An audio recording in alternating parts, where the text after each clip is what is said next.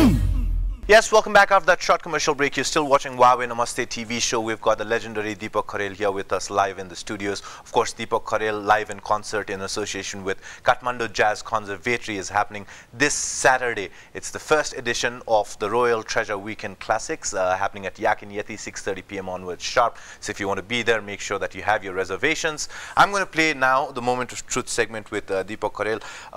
Dai, हाम्रो एउटा segment छ जहाँ चाहिँ हामी एकदम सीधा क्वेशन सोध्छौं र एकदम सटीक र तपाईले अलि छिटो चाहिँ उत्तर दिनुहुन्छ भने हाम्रो अपेक्षा म प्रयास गर्छु. So then we've got the consent of the legendary man himself. We're going to begin the Moment of Truth with Mr. Deepak Kharel. Alright, Deepak dai, पहिलो प्रश्न. अहिलेको म्युजिक इन्डस्ट्रीमा काम गर्दाखेरि रमाइलो लाग्छ तपाईलाई कि पहिलाको म्युजिक इन्डस्ट्रीमा काम गर्दाखेरि रमाइलो? दुईटै कुरा हो. पहिलाकोमा रमाइलो कसरी कुन मानेमा लाग्थ्यो भनेदेखि त्यो चाहिँ एभ्रिथिङ वाज म्यानुअल, सम्पूर्ण कुरामा एउटा पर्सनल एउटा टच हुन्थ्यो, पर्सनल एउटा इफोर्ट हुन्थ्यो भने अहिले प्रविधिले बडा सहयोग गरेको छ, सजिलो छ.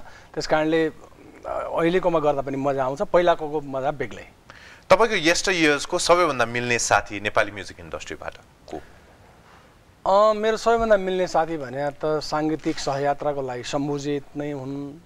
अनि अर्को चाहिँ नि लिरिसिस्टमा राजेन्द्र रिजाल.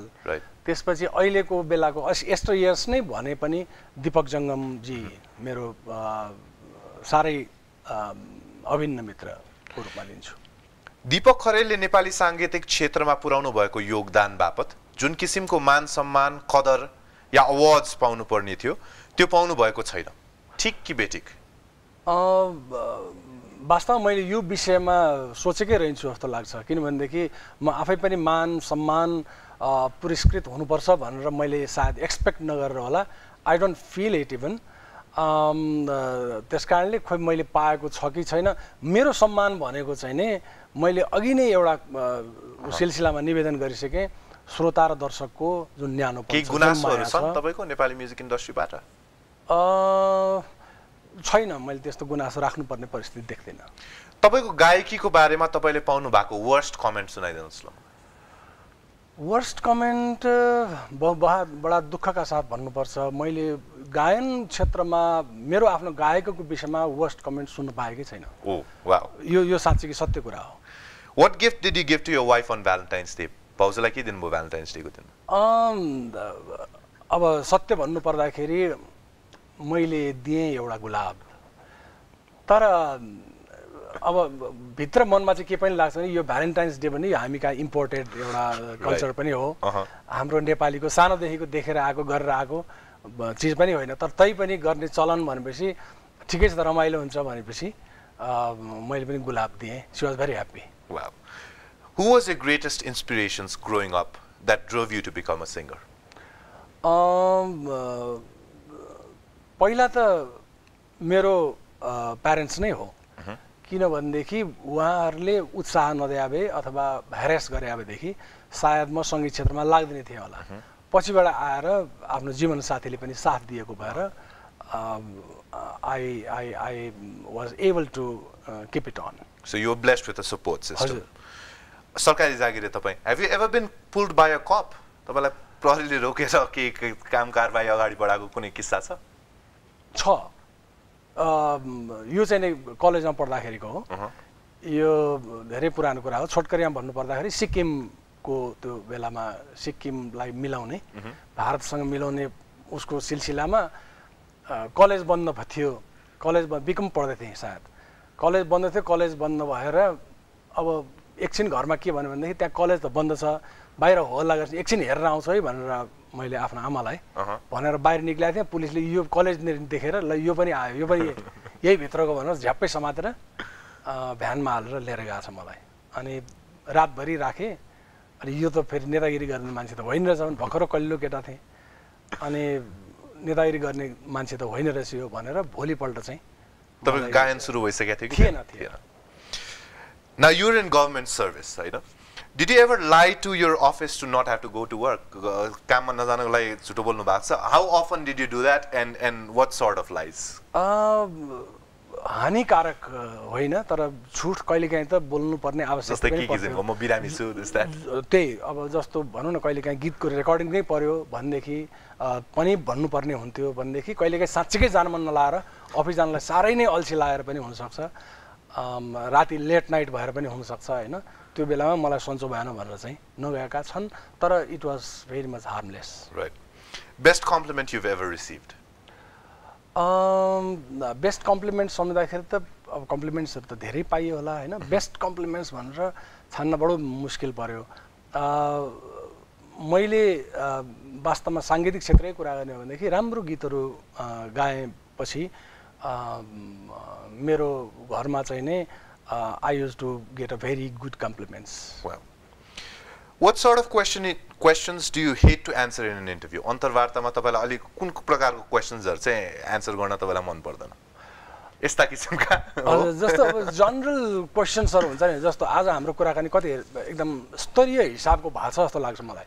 प्राय जसो क्वेशन्सहरु अब त्यही धेरै साधारण हजारौं चोटी सोधिसकेका प्रश्नहरु सोध्यो भनेदेखि अलिकति दिक्क लाग्छ अनि अर्को कुरा त्यही नै हो खासै त्यस्तो छैन पर्टिकुलर छैन.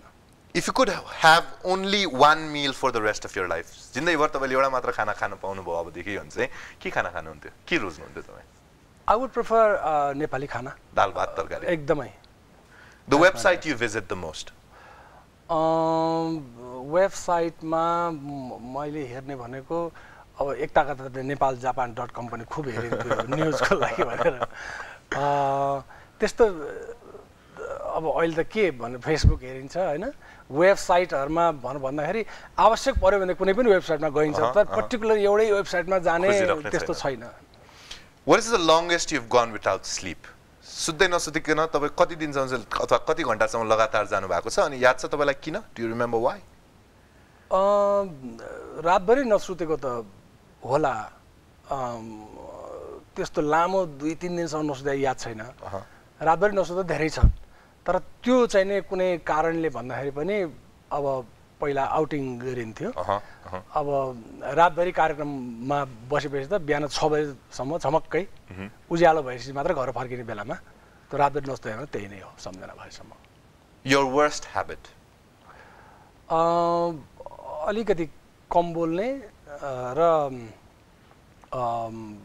अलिकति चाँडै रिसाउन खोज्ने पनि हो कि जस्तो लाग्छ मलाई. त्यो जुन माथि मैले धेरै प्रयास पनि गरिसकेँ र धेरै उ पनि पाइसकेको छु अहिले त त्यसमाथि सफलता पाइ पनि सकेको छु. पहिला चाहिँ त्यसो भन्थे अलि झनक्क रिसाउने तर नट फर लङ तर झनक्क रिसाउनु चाहिँ अलिकति त्यो चाहिँ मेरो आफ्नो नराम्रो बानीमा गन्छु. But you worked on that. हजुर.